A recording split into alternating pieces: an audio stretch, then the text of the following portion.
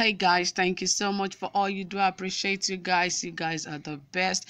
Thank you for all you do. Thank you for attracting new subscribers to my channel. You guys are the best. I really love you so much. And don't forget, this is Safronmedia, and we are in the business of giving you the latest, the hottest, most reliable and authentic news as it drops by the hour. And right here and now, we have another very interesting news. It is coming from Edo State. Don't forget that the Edo gubernatorial primary is very close, and there's been a lot of speculations that have been going on between Edo and the governor of Edo State, Obaseki. And right now, another one is coming from the leader of APC, that is Tinubu Bola Ahmed. He has asked Oshomole to pick Eze Ihiamo as the consensus candidate.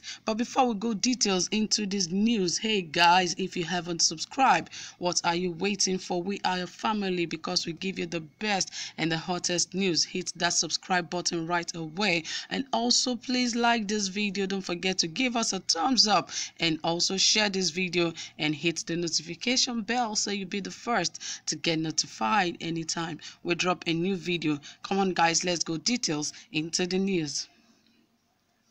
Ahead of the Edo 2020 All Progressive Congress APC governorship primary election to pick its candidate, the campaign organization of Pastor Osage Eze Ihiamo, who is an aspirant, yesterday said it has exposed plots to cause disaffection among aspirants of the APC. A statement by the campaign organization said some persons have been paid to sponsor articles and other media content against aspirants seeking the ticket of the All Progressive Congress, including the respected former Deputy Governor of Edo State, Dr. Pius Odubu, Engineer Chris Ogiemoye, and General Charles Ahuiabare, retired. Pastor Osage Eze Ihiamo, among others. These articles were products of a campaign hashed by those seeking to cause disaffection and disunity amongst the aspirants, who are jointly committed to the ultimate objective of returning Edo State back on the path of great growth and development after 4 years of this misadventure. Oh, I hope that is what the Edo State people want, because it seems APC have their own agenda of who they want to be the governor of Edo State. But we know God has his best for Edo State. But meanwhile, the director of communication of the campaign organization, John Mayaki, who called on the state government to leave the national chairman of the party, Comrade Adams Oshomole, alone, just as he said there was no mini Congress in the state as being reported earlier. The state government has through a paid advertorial accused Oshomole of not putting into the consideration ravaging COVID-19 and brought together to organize a mini primary election purportedly to pick a candidate that would slug it out with Governor Godwin Obaseki to get the party's ticket.